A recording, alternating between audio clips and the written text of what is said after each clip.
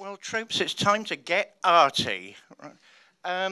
It's a singular pleasure to be sharing this stage with a man I've known for a number of years now, and I'm honoured to call a good friend. Let me introduce Haralampi Oroschakoff. He is a global level artist, writer, historian. I mean, the plaudits go on and on and on. He was called an Orthodox Christian, but an unorthodox historian in Der Spiegel not long ago. He puts on the most revolutionary art installations I've ever come across. And it's a true pleasure for us to interview each other on this stage. Ladies and gentlemen, this is fantastic. It should continue and continue. I have the pleasure to introduce a remarkable man, also a friend, who is not only an honored author, essayist, theater maker, the founder of Grammar of Witchcraft. We talk about Shakespeare noir, but also a Valentian bishop and an actor, Reverend David Parry. It just suddenly struck me as I'm sat here, the concept of the dandy and the concept of the desperate pastor. So that's why I'm wearing my tit for this afternoon, by the way. Haralampi, you have an incredibly interesting, diverse, challenging background that led you to genuinely revolutionary art. You're a series of ethnic mixtures, therefore you know what it feels like to be on the receiving side of things. You've also been a migrant, your family were migrants, and these are very topical issues nowadays. Would you care to tell us something about that milieu and what led you to art? Oh, I'm a son of immigrants, as you know, ladies and gentlemen. That means that after a journey twice in the last century, my family, I found myself with 5 years old in the refugee camp of Treskirchen in Austria, which in a world which I didn't even understand the science or the language. So that means that I became something like a wanderer, not only by destiny, and then, then I chose this kind of migration. That means that I understood that one of the major problems is a problem of communication and the inability between the people, between the genders, between the generations, and at least between East and West. So when I started to work, I started to create a language, looking to the world and trying to make it objective. I suppose my own work, there was life before the internet for younger people in this audience. Work disappears nowadays. I mean, I was manning, if that's the word nowadays. I believe there, what was Solby saying? 112 gender identities now. Good Lord. I was manning the barricades for LGBT as it was in those days. There are so many letters nowadays, I can't remember what they all are and what they all signify. But way before I met eminent friends in the audience, we were protesting manfully about and womanfully about equality, rights before the law. And my own family are also migrants. If we go back to great ancestors, all of my folk are actually Irish. I've got a Welsh streak in me. So, there's nothing new under the sun. There's nothing new. A friend of mine is an anthropologist up in Bath, I think, who's writing a thesis at the moment about everyone's a migrant. How about something more revolutionary? We're all indigenous, because there's nobody without a series of identities that link somewhere else and link away to the far and exotic, Which leads me to my next point, I suppose. Haralampi doesn't want me to talk about the Moscow conceptualists. I'm very happy talking about the Moscow conceptualist. Why? And I thought he made a very good point before we were coming on stage. He doesn't fit in anywhere. I'm sure everyone in this room knows that feeling. You're trying to fit in somewhere, you're trying to get the best out of things, but it's working and it's not working. And every time I look up the list of Moscow conceptualists, we'll talk about what conceptualist art is in a moment. He's on the list, he's off the list, he's on the list, he's off the list. And it's yet another example of transcending categories and somehow falling between two stools at the same time. And, you know, that is the condition of our world nowadays, for good or ill. Haralampi, why do you think you keep bounding around between categories? We're living in a situation of dogmas, you know, and in this kind of, this is already a category. So I can just give you a small example, a very living one. 91, I was invited to Moscow. It was the last minute of the Soviet Union, the shadow of it. And I found an incredible crowd of young artists in Чисто прудах, you know, things which became then available. They became a part of the art business. But in this moment, it was for the first time after years.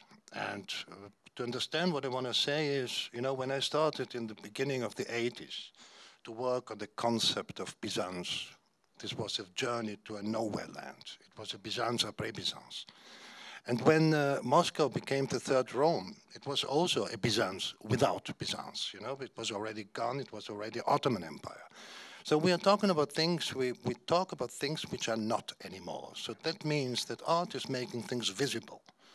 And then they are becoming an objective reality. And what I met in Moscow was a certain poetry which in the West at that time, and that was at that time, you know, already in Biennial of Venice and Documentos and whatever, was already business. And in this small moment of a disastrous feeling, you could believe that it's possible to shake the world. And that's my question to you back. The theater man, the essayist, and the bishop, with whom I'm talking now. Gosh, what a good question. I suppose the bishop, because I've got the collar on. Conceptualism in theatre, I suppose when I'm wearing a different cap, that's roughly what I'm sort of known for. I dip into theatre. I don't make it my career. I find that sort of drudgery deeply depressing, and one ends up doing commercial project after commercial project, which is fine. But maybe there's a bit more to theatre than just entertainment. Certainly, I want to throw in a very unusual name. J.B. Priestley is actually an influence on me. And I read scripts assiduously before I decide to do them or not, which leads me to not talk about clergy, but conceptualist art in itself. I think that's still the revolutionary power in modern art. The concept, we are our concepts. We are what we think we are. You know, years back there was a Japanese making of King Monkey, the very famous Chinese poem, the Wu Chen Eng, and it was a spoof.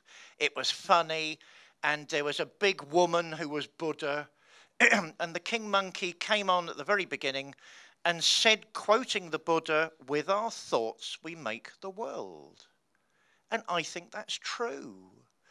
What are we when we're not in our thoughts, and what are our thoughts apart from concepts? Art, conceptualism in British theatre, like conceptualism in art, in my mind, is focusing on a particular concept or series of related concepts to not only explore them, but enlighten the mind. Does this make any sense to you? Before I hand you the mic back. Beauty, I know I'm being cheeky.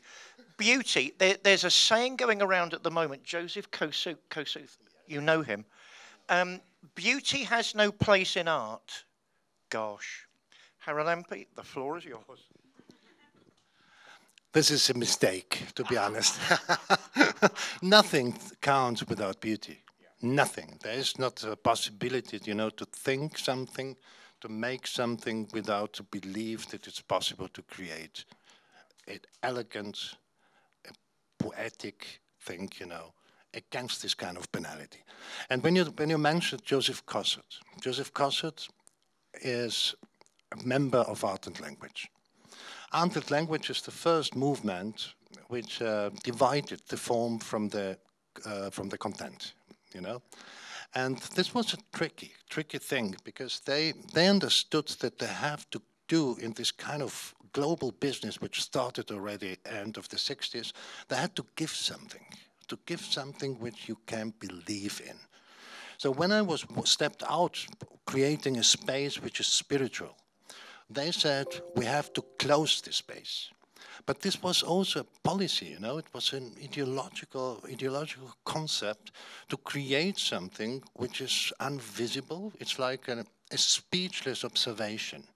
And this speechless observation then became itself the issue. So therefore, if we talk about conceptual art, if we talk about conceptualism in general, we don't have to forget that conceptualism died with Duchamp. And what happened after that was the conclusion and an absolutely disaster of civilization in the Second World War. So what happened after Second World War was not a conceptualism in this kind of aesthetical category. It was just a surviving program of people who lost faith, you know? And what is the point behind today in this kind of chaotic times? And at the same time, we are back in something which in the 19th century was called the Big Bang. All of these areas in a total immanence we live in no island left, you know, where you can escape. This is the real conceptualism in art. Not to escape, but to create the island. And you did. Oh, wow. What Haralampi is referring to is in the old days, when I first moved to London, nobody's from London, are they? Everybody moves here and does stuff. In the old days, before the Donmar had become a venerable institution and was experimental, we used to spend evenings running about between theatre and theatre and theatre, looking for spaces to create something new, even if that's possible. I don't know. Something happened. And I'll tell you, this leads into the next element of our talk. You've got two very unlikely refugees from all sorts of scenarios in front of you. We're both toying at the moment with the idea of radical tradition. Can we take anything from the past on an aesthetic level? Let me give you something I'm struggling with on the level of ideas at the moment. I'm beginning to think something like conceptualism is actually phenomenology mixed with subjective idealism. So it's not just a phenomena, a fact, an action, an event. It's also my feelings. You know, we're all so brain-centered these days. What are my feelings and instincts towards that? That sums up a lot of Haralampi's work, and certainly it's beginning to influence me as a discovery. I think you embody radical traditionalism. I think your work is moving increasingly in that direction, taking the best but promoting the future. What do you think, my friend? I like to listen to you, and I was. So do I. And I was thinking, you know, when I go back, when we talk about something which is traditional, we talk about art history. And I mean, there's a fact we have to accept. Looking to art means looking to knowledge. Without knowledge, you can't really get, you know, this kind of fantastic intellectual entertainment. For example, okay, radicalism on theater. You know, my first works being theatralic, because the basic of my thinking was always writing and drawing. I mean, as a man who grew up without a language with 5 years, you know, German is my first language today, living between Vienna, Cannes, and later on Geneva and so on, for me it was impossible to get a map, to believe in this map without to draw it by myself. What I want to say is, when we talk about theater, about really radical theater, then go back to symbolism of André Bieli. Something like St. Petersburg. Nothing can be more radical, more anarchic, more dandy-like, and more surrealistic as this. Because he's giving you, you know, the map of a city which doesn't exist. By is existing. Or go back to Meyerhold. I mean, the first man in theater who made an empty stage was not Peter Brooks. It was Meyerhold, you know, it was Meyerhold at the end of the century. Out of this empty stage, Mayakovsky came up, and he said, you are the cheater. So how can we continue, you know, with this kind of radical statements, with this kind of attitude? What happened is that by losing this historical facts, we tried to invent something which was not as strong as it was before. So this is one part of the problem. And the second thing is, in the moment it's becoming a business, you know, then every information is it's just an information more, you know. It's an accumulation of informations, and you can't escape anymore from this. So you have to go back. You have to drop the time, and really to go subversive against it.